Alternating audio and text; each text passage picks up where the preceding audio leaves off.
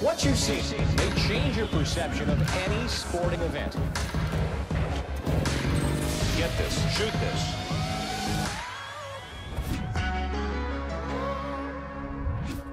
Welcome to Outside the Lines. I'm Ryan Smith. We've got a preview of one of the biggest upsets in sports history coming up, the very moment when it all went down. But first, our big story, what's going down in Chicago with the hapless Bulls? They're a long way away from the days of Jordan and Pippen and 6 world championships in 8 years. But until last week, no one knew that they were this far from that and this dysfunctional. After Fred Hoiberg was canned for coaching a team lacking, quote, spirit, according to management, enter new head coach Jim Boylen, preaching a harder working team. His new approach, including 2.5-hour practices with wind sprints and military-style push-ups, not going over well with the players.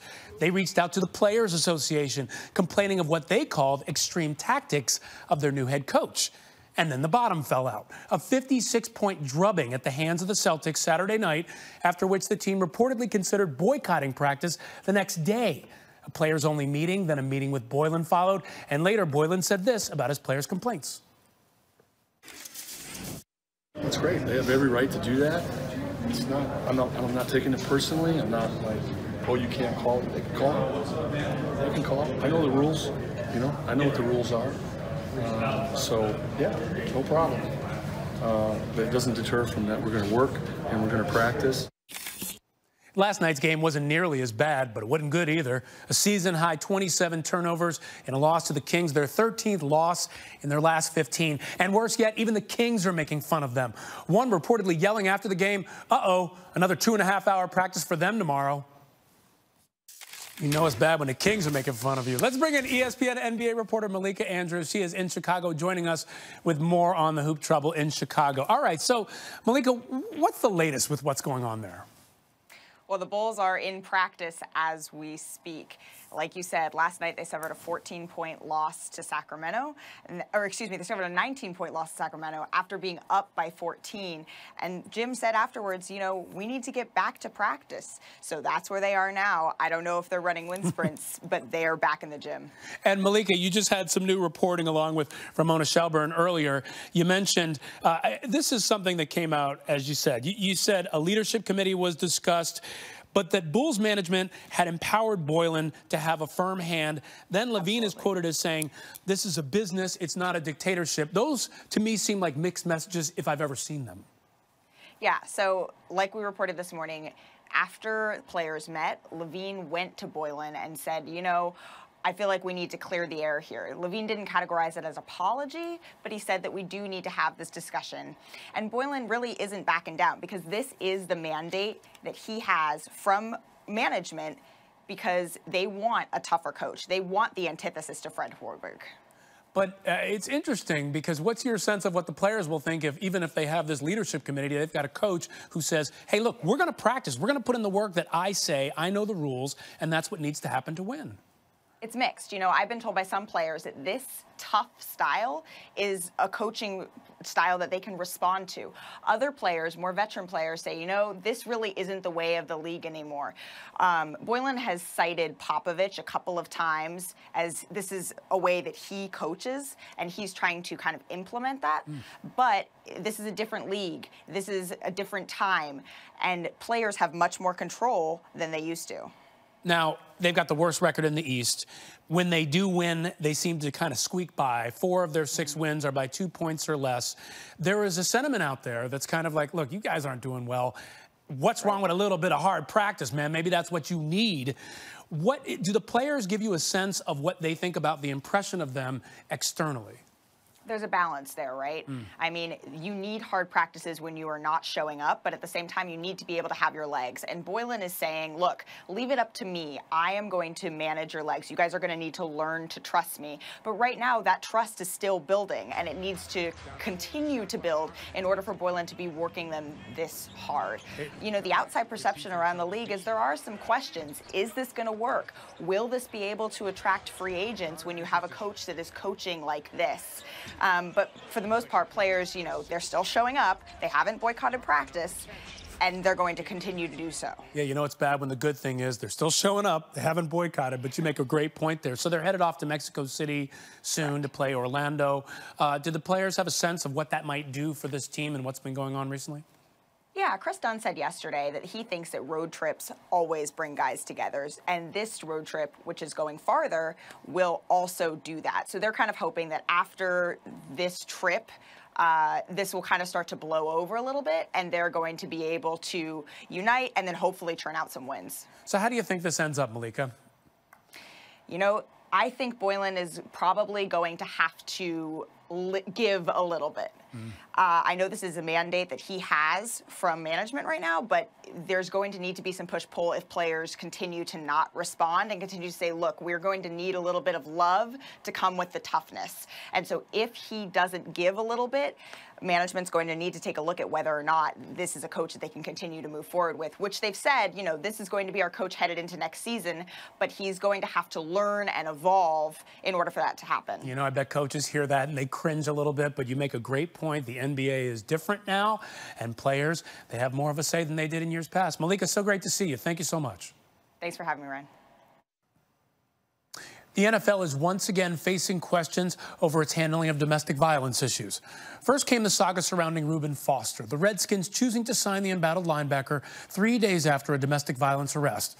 A Redskins team spokesman admitted the club neither contacted police about that arrest nor a previous domestic violence arrest 9 months earlier. Then, just 3 days after Foster's signing, this video surfaced of Kareem Hunt shoving and kicking a woman. A Kansas City Chiefs source told ESPN the NFL asked them to stand down from investigating the incident while the league was pursuing it.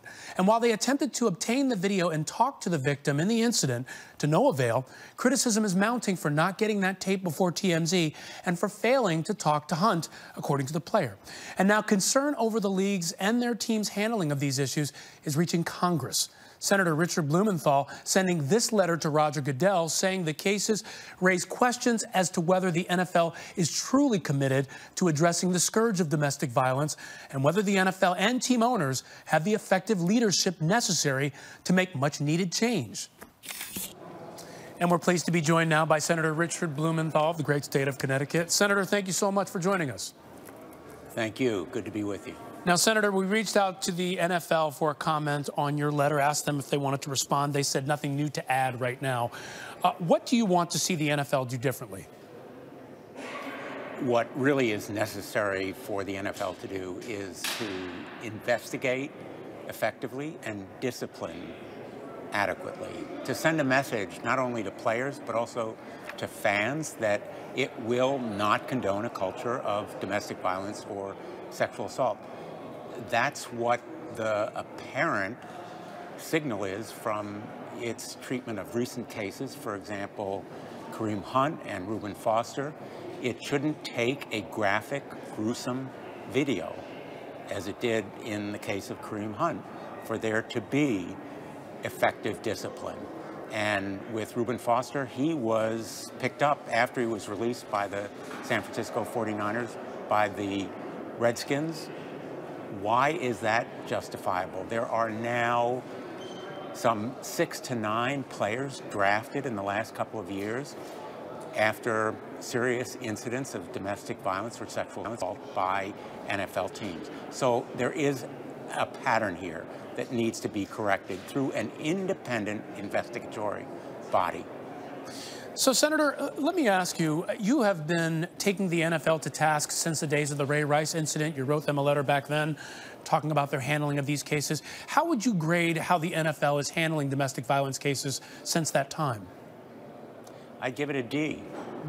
Not quite an F, because it has adopted supposedly a zero-tolerance policy. It has taken some action in some cases, but they are isolated, far and few between. And what's really necessary is a consistent, proactive, aggressive policy. For example, in the Kareem Hunt case, formally asking for the police file, a really effective investigation. They have a public trust. Their players are role models, and they have a responsibility to their fans, who ultimately should be a force for more effective action as well. You mentioned in your letter as well that there is a question as to whether or not the NFL and team owners have the leadership necessary to make much-needed change. Does a change need to happen in leadership in the NFL, and if so, in what way? I think the leadership change has to be a resolve, a clear determination that domestic violence and sexual assault simply will not be tolerated, that there will be in action as well as in words a zero-tolerance policy. And that public trust that the NFL enjoys is written into the statutes in an antitrust exemption. I've proposed a measure called the Sports Act that would sunset that exemption. Okay. The NFL and other bodies are unique in that kind of exemption. So if they're not moving to make significant changes in the area of handling domestic violence cases, you'll move to possibly question the application of that antitrust exemption contingent to the NFL?